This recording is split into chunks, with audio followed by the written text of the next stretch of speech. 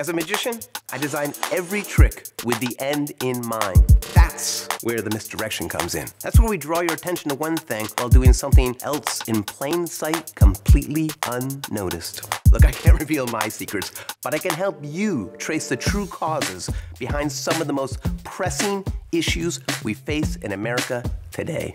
I have a deck here of mostly white cards and just 7 brown cards.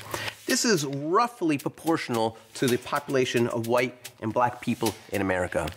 If I were to cut to a card at random, what card do you think I would cut to more often? White.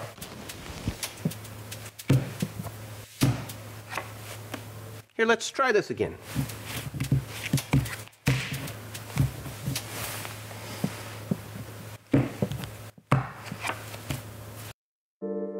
Did you know the United States has 4% of the world's population, yet 25% of the world's prisoners?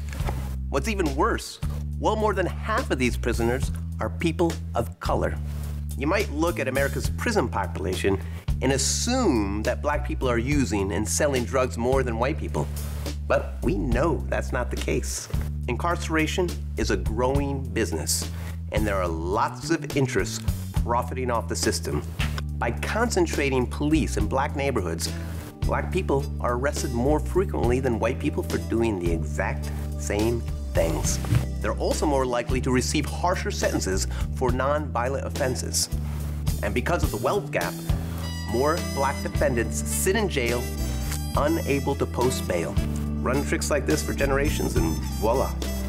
You get a system in which 70% of the prison population are people of color. And that is what it feels like when the deck is stacked.